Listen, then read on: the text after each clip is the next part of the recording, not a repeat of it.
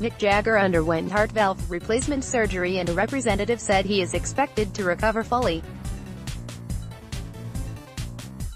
Photo by Charles McQuillan, Getty Images. A representative for Mick Jagger says he has successfully undergone treatment, though no details were provided.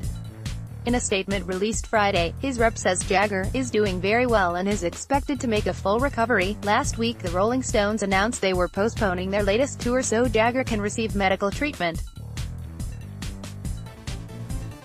Jagger was told by doctors he cannot go on tour at this time, and apologized to US and Canadian fans last weekend for postponing the iconic rocker's forthcoming tour.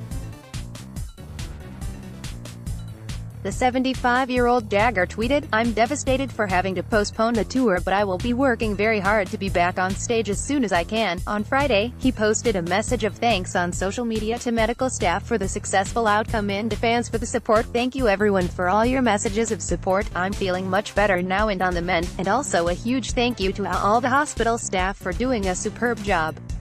The Stones' No Filter tour was expected to start April 20th in Miami and continue through July. The lone Canadian date had been set for Burrells Creek Event Grounds in Oromodant, ONT, on June 29. Organizers have advised ticket holders to hang on to their existing tickets, which will be valid for rescheduled tour dates. New dates will be announced shortly, according to promoters.